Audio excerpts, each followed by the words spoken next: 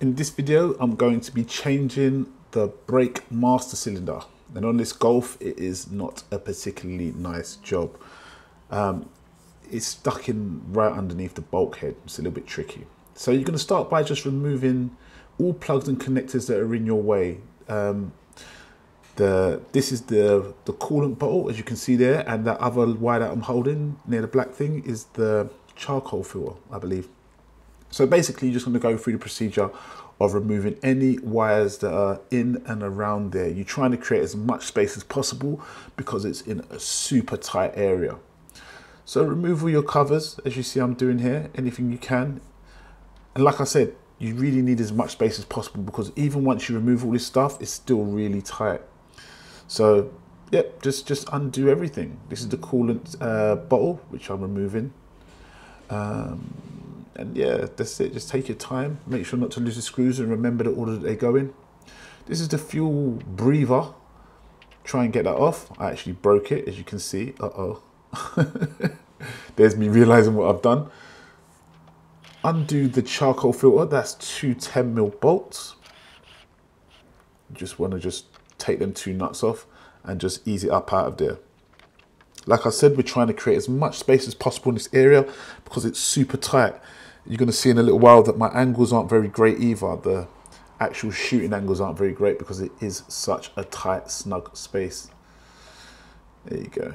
Now what I did here with the bottles, I just kept it out of the way. I put a cable tie around the cable tie and then just squeezed it up in the corner because I needed that to be pinned out of the way.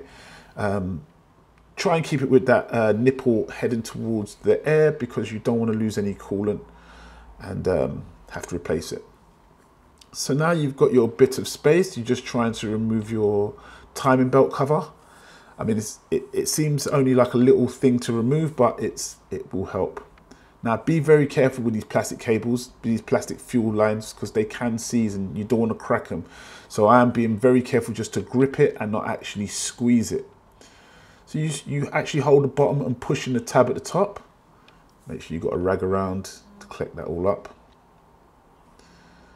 So now you've got your cables. Once again, you just want to get them out of the way. So get a couple of cable ties and tie it around somewhere so it just stays out your face. So now you've got it's like a fuel hose casing. It's like the protector casing.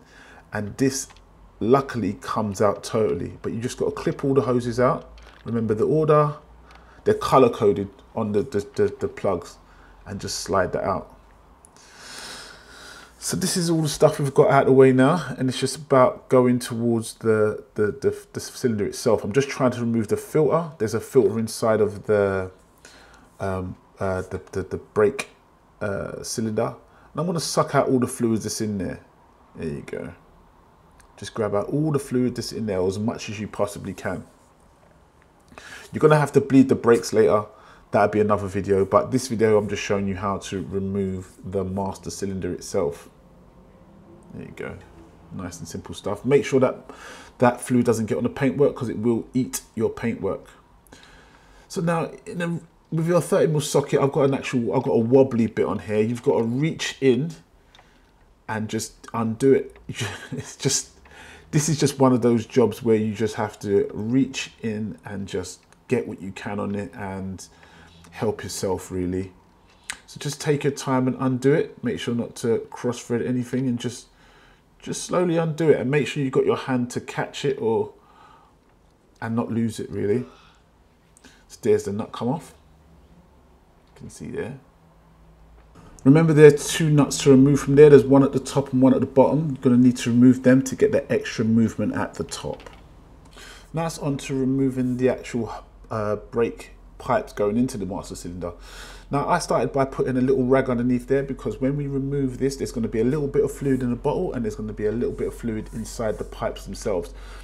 So to remove the pipes, it really is just a meticulous task of just doing it bit by bit, swinging it around. I'm just showing you that there was no cheats here. Well, I couldn't find a cheat to make it any easier than I'm doing it here. So, you know, just take your time and just stick at it. It's one of these jobs of perseverance. Sometimes jobs are easy, sometimes they're not, and this is one of the not so easy jobs. On the left-hand drive, it'd probably be better. It'd probably be a little easier because you've got some more space. But on the right-hand drive vehicles, this was the only way I found to do it. I was quite frustrated at this point because it was round 2. But like I said before, removing them two 30mm bolts at the back of the master cylinder gave you enough space to lift it up and get at it. There you go, all done. Got to clean up that brake fluid. So here we go. This is the point where you compare it to your the part that you've got and realize that it's not the same. It's one of those things. Now in most cases you're going to have to replace that top reservoir bottle, but that's easy with a 10mm bolt. Hope that helps. Comment, rate, subscribe. Thanks for watching.